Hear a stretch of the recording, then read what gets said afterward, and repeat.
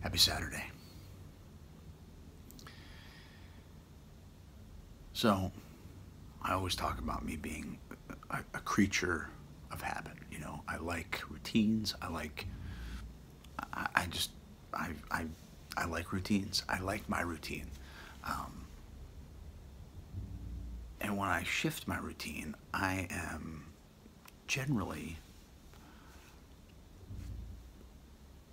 surprised that I feel good if I have a new experience because I've shifted my routine, said yes to something that I typically wouldn't have said yes to. I'm more often than not pleasantly surprised. I have a good new experience.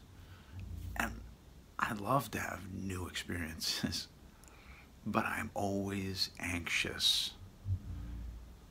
And maybe, depending on where that anxiety falls, I'm scared. I'm excited and I'm scared. I've talked about that before. You know, the idea, for me, I think fear and anxiety, or fear and excitement, are basically the same root. It's all rooted in an uncertainty. I'm not sure how the experience is going to turn out. Maybe if I'm surrounded or entering the experience with people that I don't trust, maybe I'm afraid. If I enter the experience with people that I do trust, I'm excited because I get to have a community experience with other people that's going to be pretty amazing, regardless of what happens, the turnout. Those people will help, you know. And if I'm alone, then it's a mixed bag, you know. Then maybe the general state of my anxiety, whether it's fear or excitement, is attached to my expectation of the result. And if I can enter with no expectations, then I am a blank slate. Yeah, interesting. Yeah, new experiences.